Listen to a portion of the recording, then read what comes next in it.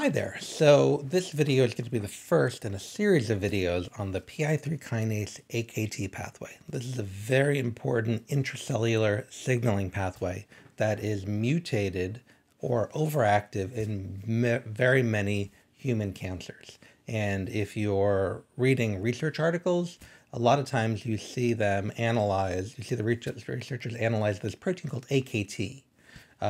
Why do they look at AKT? AKT is a central player in signaling into the cell to get the cell to go through the cell cycle, to inhibit apoptosis, to manipulate the metabolism of a cell. So AKT is a central player in cell division, cell survival. And like I said, in many human cancers, this pathway is overactive. So this video is just going to be a very brief overview of all the important players and the connections, and then we're going to go deep into each individual protein and mutation that occurs in human cancer. So like all intracellular signaling pathways, we start outside the cell. There are extracellular signals that are transmitted through the plasma membrane via receptors.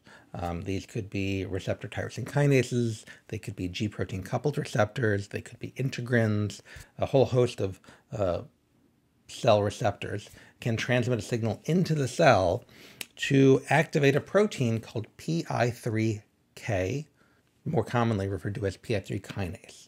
This is a central regulator in this pathway. So we're going to see PI3 kinase generate a molecule in the cell called PIP3. PIP3 is a sugar, actually. It's a sugar decorated with phosphates and lipids that lives in the plasma membrane, embedded in the plasma membrane.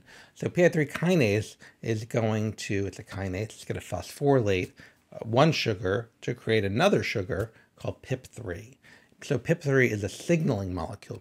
It's going to help send a signal into the cell from the plasma membrane, from the cytoplasmic side of the plasma membrane, and that signal is going to be transmitted to proteins. So two proteins that we're going to talk about are PDK and AKT. These are also kinases. Kinases are extremely important signaling molecules, regulatory proteins. So PI3 kinase, PDK, AKT, all kinases. And these signals, once they reach AKT, AKT has many substrates, and when it phosphorylates those substrates, it regulates their function, and those functions include a wide variety of cellular areas, including the cell cycle, apoptosis, glucose metabolism, protein production. So AKT is the central key regulator in all these cellular processes. So, and there's one more important player in this pathway called PTEN, which acts upon PIP3. We're going to learn that PTEN is a phosphatase that actually will remove a phosphate from PIP3. So these are the central regulators, central players in the PI3 kinase AKT pathway. And so, as I mentioned before, in many human cancers, this pathway is overactive, either due to mutations within the pathway, the mutations in many of the genes that code these proteins that I'm showing you, or mutations upstream of the pathway. What can regulate, for example, PI3 kinase, which we will learn in later videos, includes things like receptor tyrosine kinases and RAS. So when PI3 kinase is overactive, or when AKT is mutated, or when PTEN is mutated, this pathway is overactive. And when it is, cells are continually going through the cell cycle. So they're constantly thinking it's time to go and go from G1 to S, G2, M, make more cells.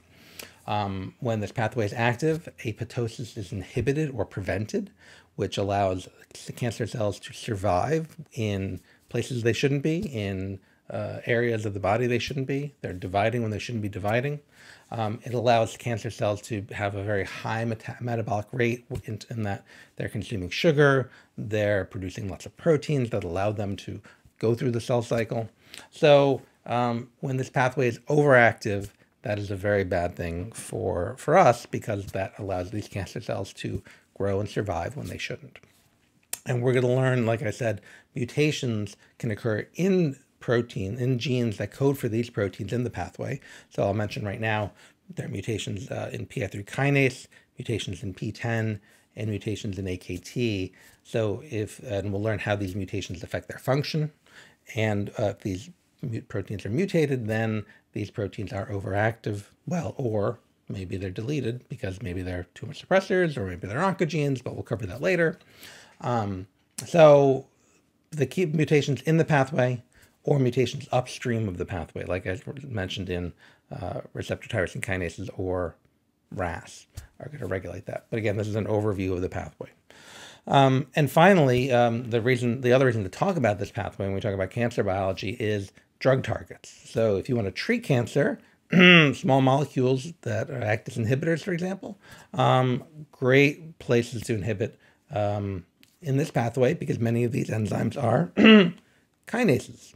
And what do we make? Kinase inhibitors that can bind to ATP binding pockets and inhibit kinase function, which will inhibit phosphorylation, which will inhibit signaling. And like I said, we'll get to that. So there are drugs that target PI3 kinase or AKT that can prevent this pathway from being activated. So that's a quick overview of the PI3 kinase AKT pathway. I will be making many videos on this pathway, going into detail into PI3 kinase and PTEN and AKT substrates and what AKT does to its substrates, so that you could really learn the intricacies of this very important intracellular pathway.